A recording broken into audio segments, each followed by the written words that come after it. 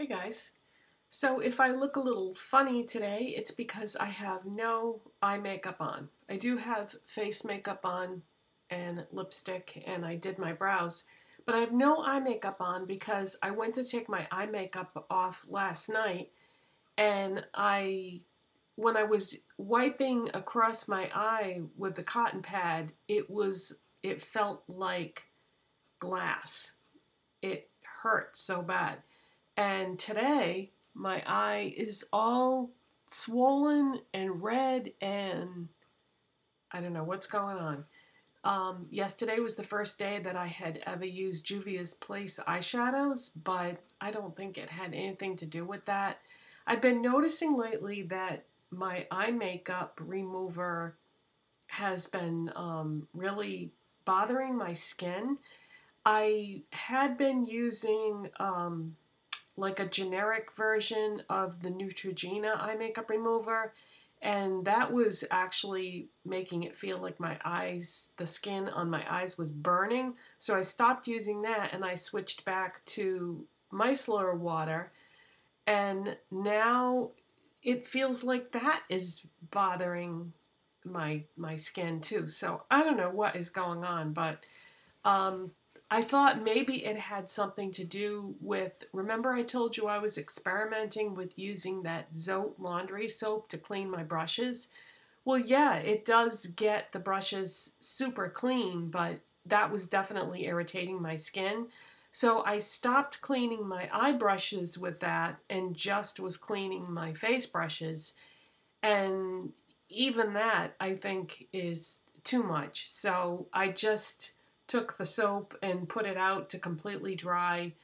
Um, I'm not going to use that anymore to clean my brushes. I think it's just way too harsh. It's too bad because you should see when I clean my foundation brush, you should see all the brown like runoff that comes off the brush when I use that. But it's not worth it if I can't wear makeup because my skin is so irritated. So yeah, this eye is all swollen and everything. But anyways, that's not the topic of today's video. I did want to mention that though because I had talked about that soap in a video, and I don't want anybody else to experience what I've been experiencing. So yeah, don't use that to clean your brushes.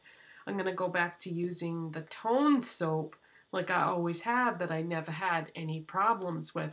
I either use tone or I use the tone knockoff that they sell at Dollar General.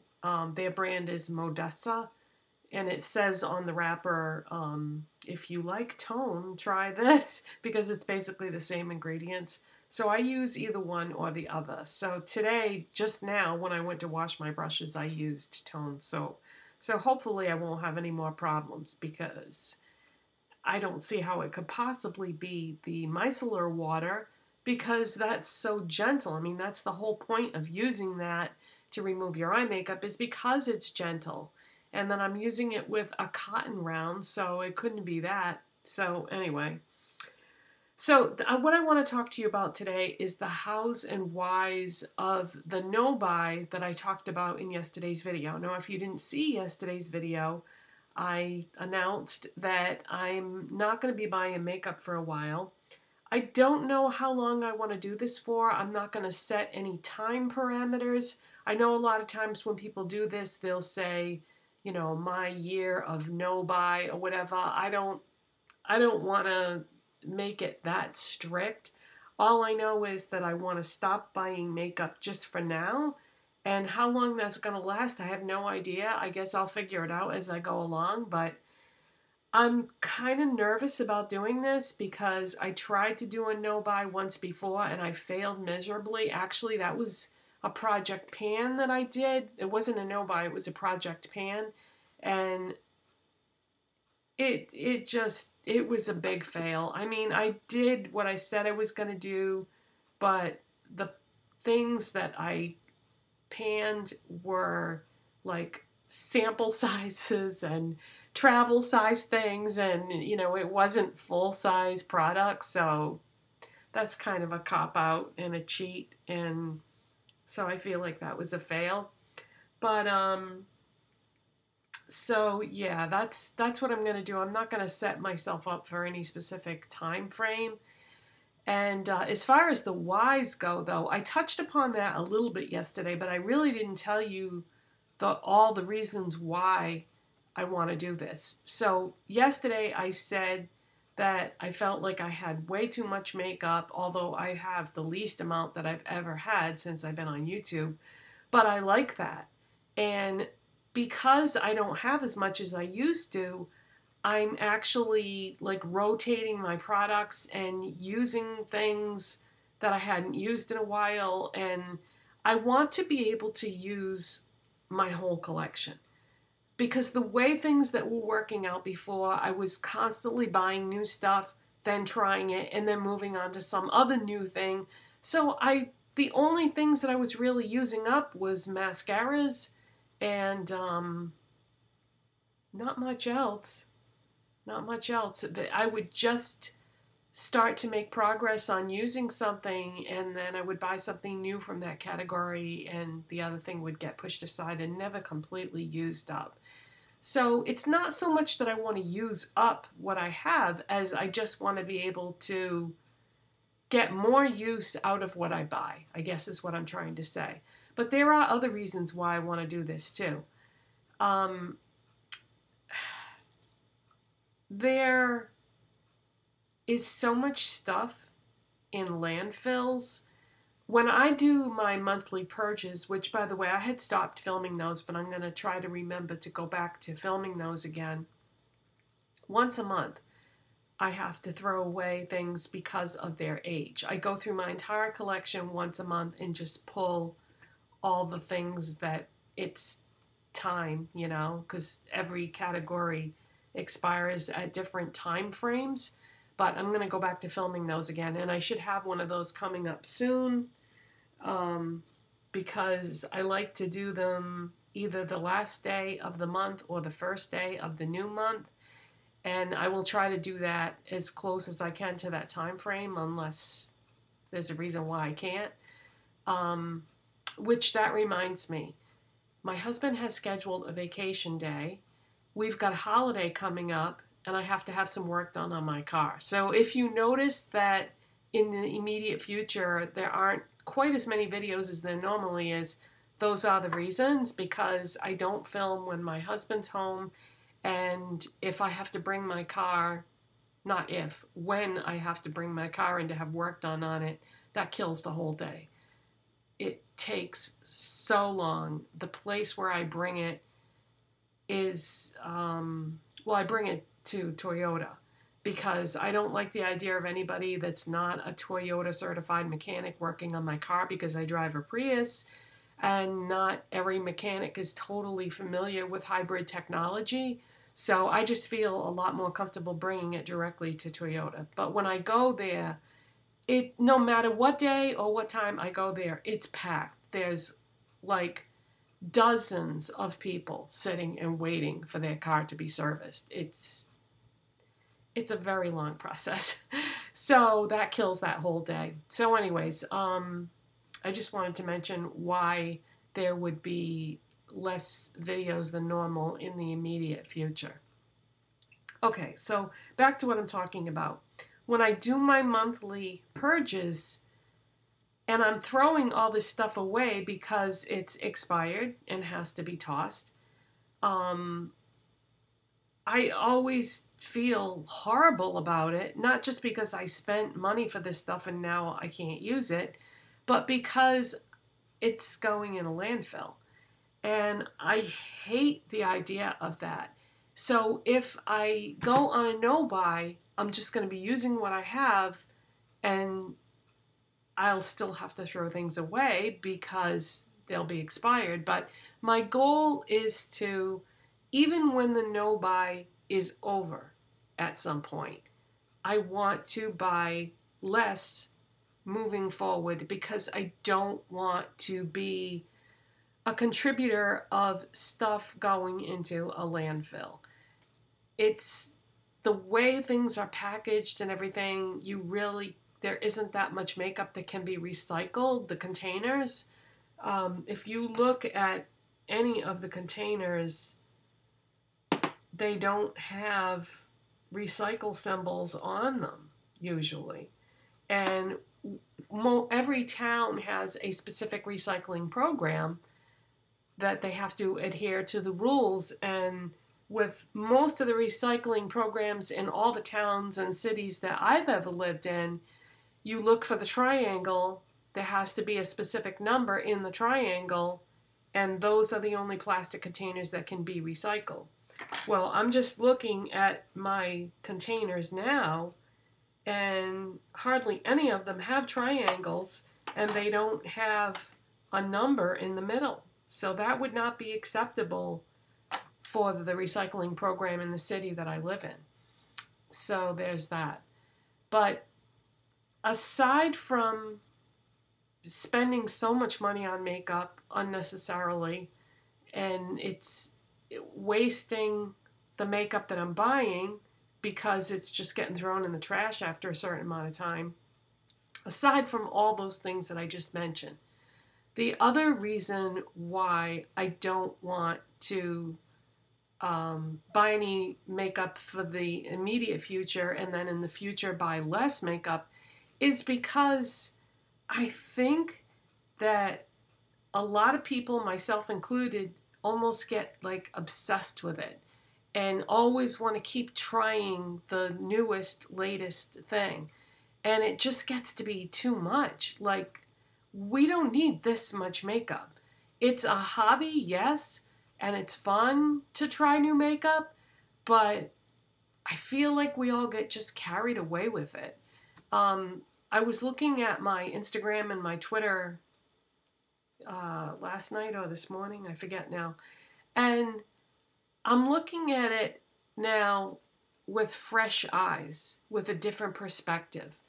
And it's just, I realize now that the excess of it all, and it's just not good. It's not good to waste the money. It's not good to contribute to things going in landfills. It's not good to have to just throw things away that are barely used. I mean, I don't know. I just feel like I'm seeing this all from a different perspective. I started a project in my home about 3 years ago, I would say, and I referred to it as my cleaning out project. And basically, I just had a lot of stuff sitting around that wasn't being used and served no purpose other than creating clutter in my home. And I actively worked on getting rid of stuff that I just wasn't using that was clutter. And I did a good job, but as I look around, I still see more things that need to be gotten rid of. And you should see my closet. I have a closet for my stuff. My husband has a closet for his stuff. And my closet, at one time, I had really gotten it out of control, but now it's out of control again.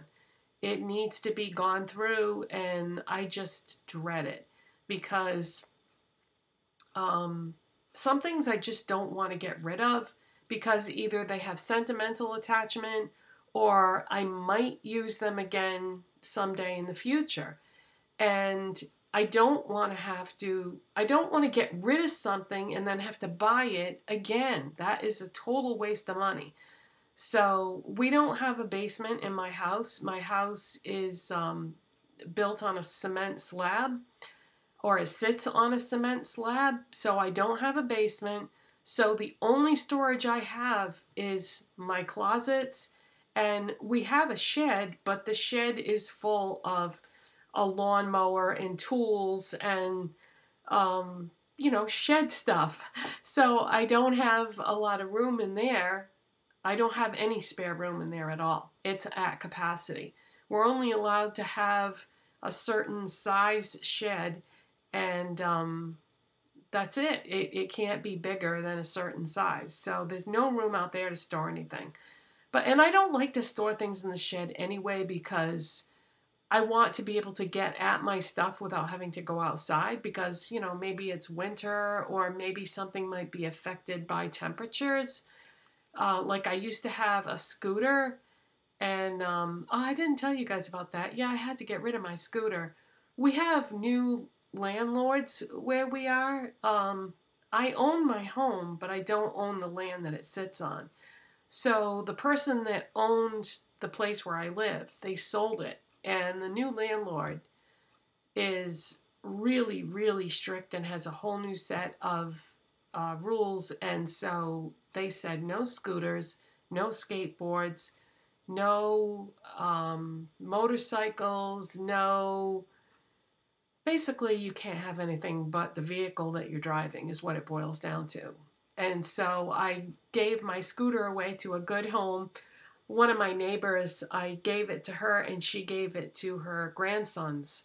They're still not quite old enough to use it, but it will save their parents, hundreds of dollars when they are old enough to use it. So yeah, I don't have my scooter or my skateboard anymore, but they went to a good home. But anyways, back to, boy, am I getting sidelined today. Focus, Deb. So I need to clean out the clutter in my closet because it's totally out of control. But I have, one of the things that has inspired me to really get my act together and get rid of the clutter. No, I know what you're thinking. No, I didn't read the Marie Kondo. Is that her name? Kondo? I didn't read that book about, organizing your life and everything. I didn't have to because I was already painfully aware that I had too much stuff. And I still have things that I want to get rid of. And I'm pretty good about bringing stuff or giving stuff to places where it can be used or recycled. I don't put anything in the trash that I don't have to put in the trash. Things always go to their proper place. But yeah, moving forward, I would like to reduce the size of my makeup collection and not have it be like a crazy amount, because I feel like I can still have a YouTube channel and talk about makeup and have it be about makeup. But that's the other thing I wanted to talk to you guys about is I want my channel to be about more than makeup. I had this idea. I don't know what you guys are going to think of it, but I guess I'll find out when I start doing those kinds of videos. But I had this idea where I was putting on makeup, doing a get ready with me video, but talking about subjects other than makeup. I just think that could be more interesting in some ways than doing a dedicated video to like a very specific makeup oriented video, because it could be both. It could be like a hybrid, because I would be putting on makeup, listing all the products that I'm using in the description box, and then talking about an entirely different subject that I'm interested in. Like, that I've done videos in the past about what I'm watching for TV shows. Because I love to watch TV just like everybody else does, and I have Netflix and HBO, so now I have even more options of interesting things to watch. But so I could be talking about the current show that I'm watching while I'm doing my makeup. And there's so many other things that I could be talking about too, like current events, or expressing my opinion about different things, or things that I want to make you guys aware of. Like I did that video recently where I was talking about private labeling in makeup. But there's so many other things to talk about. I mean, the sky's the limit.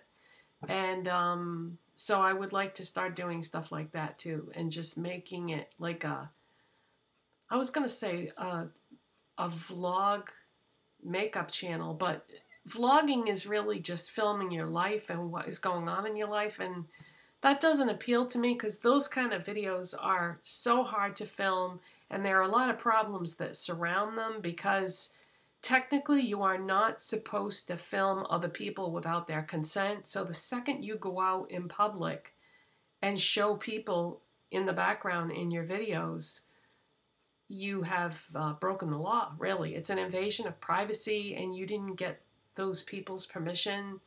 And especially where my channel is monetized, now, you know, I'm making money off showing a video that somebody else is in that doesn't want to be. So that's why it's better, I feel, to film in the privacy of your own home, because it can get kind of sketchy from a legal standpoint to do those kinds of videos. People somehow get away with it, but I'm sure that there are lawsuits going on that we're not aware of because they did it. So anyway, that's something to keep in mind.